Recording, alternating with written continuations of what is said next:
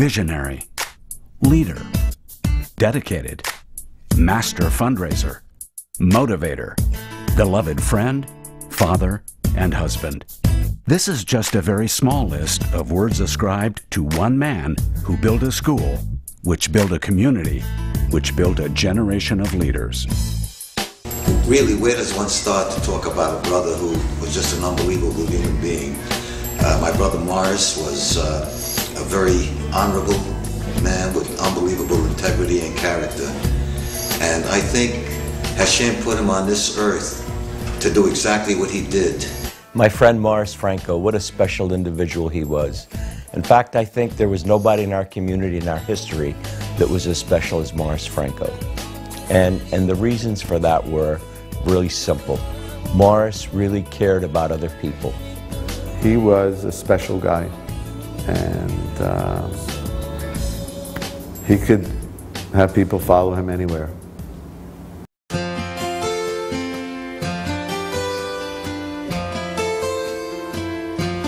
On October 26, 1939, in Brooklyn, New York, a baby was born to Isaac and Allegra Franco, a very special child named Morris, and the world would be better because of him.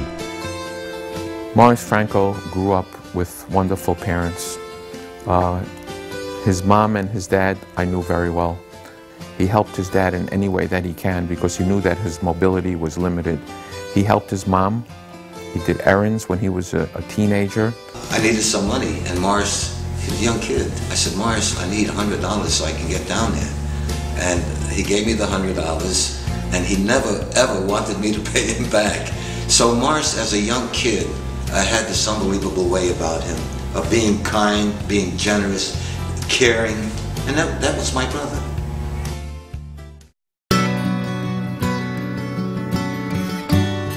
Morris's compassionate deeds weren't reserved for just family members. Around the age of 12, Morris and some friends worked to earn money by shoveling neighborhood homes during a snowstorm. But one elderly woman didn't have money, so the boys moved on to other homes. Except for Morris. He stayed to shovel her walkway for free. It was a sign of the man he was to become. However big of heart, though, the teenage Morris Franco was still known to act sometimes like the teenager. He had a little bit of wildness in him. He was a fun guy, loved to have a great time. I mean, he did some things that, that a teenager would do, but he was a happy child, and he was full of confidence. And you knew that someday he was going to be a very successful businessman.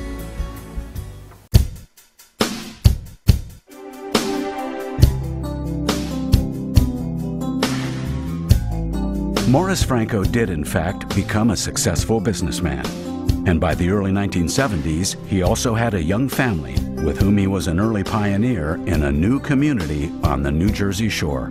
Having grown up with a strong Jewish education himself, Morris Franco understood its importance and enrolled his children in the little Hillel Yeshiva that was located on Logan Road.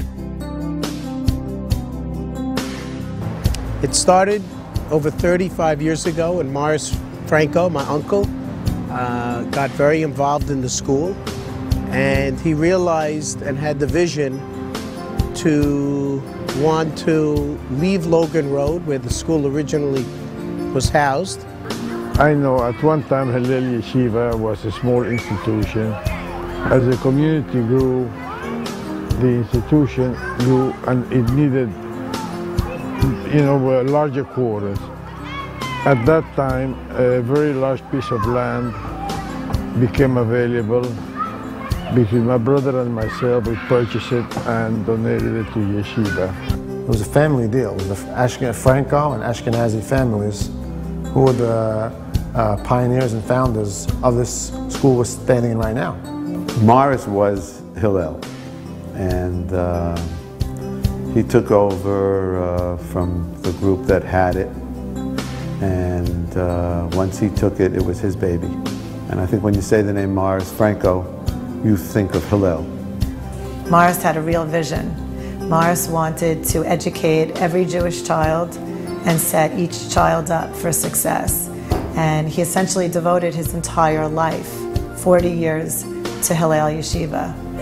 His heart and his focus was Hillel Yeshiva, and how he found the time. He was extremely involved in the business, where he excelled again in communicating and motivating, but he found the time and he put all the effort he had in making certain that this school becomes the jewel of the Jersey Shore. We were running out of room constantly, and there was always a need to expand. And Morris Franco was at the forefront of expansion, and we always did it in such a way where we didn't create a tremendous amount of debt. I don't think no other individual did more for Hillel Yeshiva than Morris did.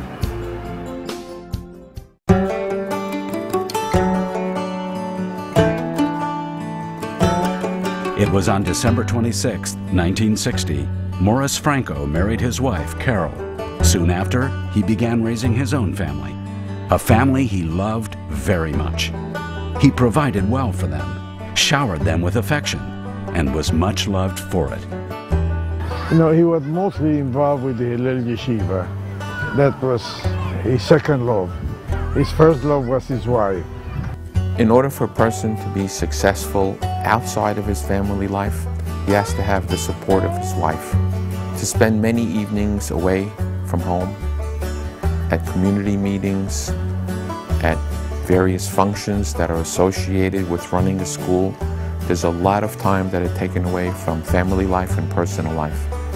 Morris Franco's wife, Carol, afforded him that opportunity and gave him the courage and the wherewithal to be able to do what he needed to do to be successful as the leader of Hillel Yeshiva.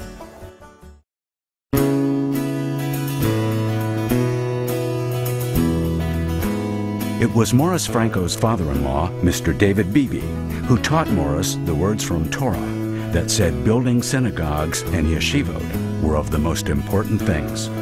A community leader and a visionary himself, David Beebe's inspiration set Morris Franco on a course that he would ultimately dedicate 40 years of his life to, Hillel Yeshiva.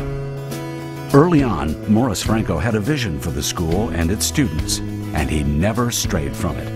Like his father-in-law, David Beebe, Morris led by example, and he never disappointed. Morris is a leader because he's fair, he's humble, he's honest, he's ambitious, and he's relentless. And those qualities in a man are very rare. And Morris had it.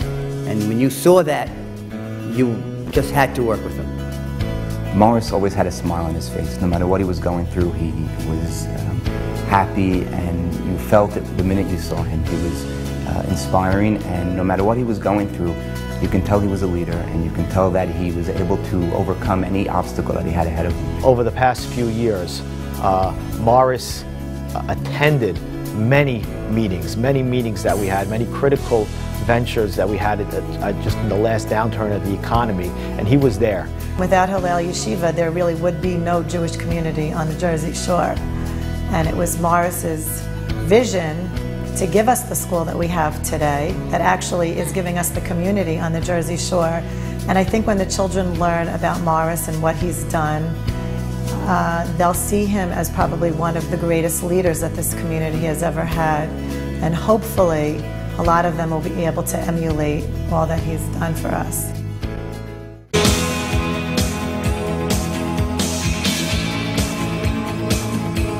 For every child to have a Jewish education, regardless of whether they could afford it or not, was a driving force for Morris Franco's relentless commitment to raise money for the school to be successful. And it turned out, no one was better at it than he was. He did the majority of the fundraising himself. Every Tuesday, he would actually go to Manhattan or to different places, go to people's offices and solicit from them. Most times, people who were to solicit required an appointment, but Morris Franco never needed an appointment. Morris Franco and his partner Jackie Franco raised the necessary scholarship funds each and every year. They raised millions of dollars to put up an 8-building complex that today houses over 1,000 students, and it's truly amazing how the seeds they planted back in the 70s, over 35 years ago, rings true today with the current committee.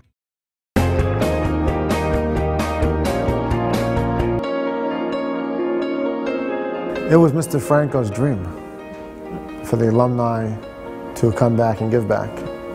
I mean, Hillel is the breeding ground for the future leaders of our community.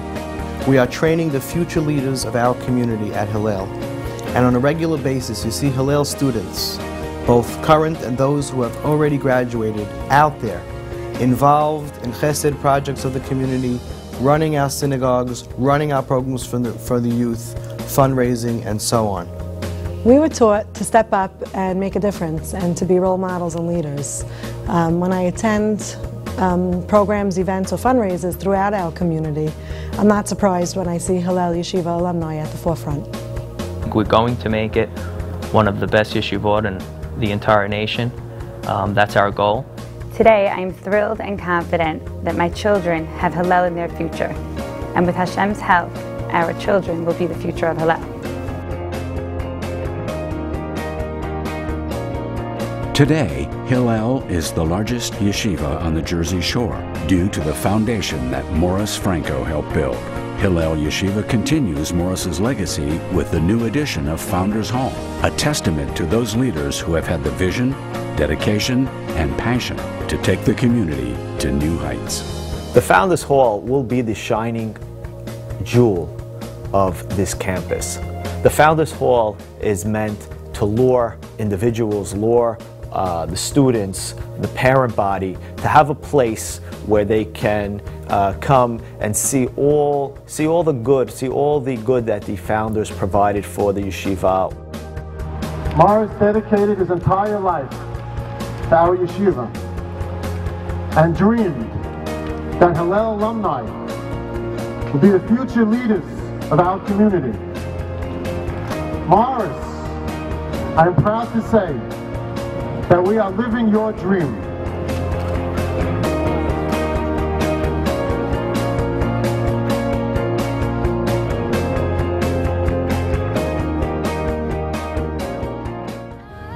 And if we do not let them go out into the world prepared for the environment that's out there, and it's tough out there, so that they become professionals in what they do, we will not be able to succeed. And I know with our graduates, Hillel graduates, the future of our community will lie in good hands.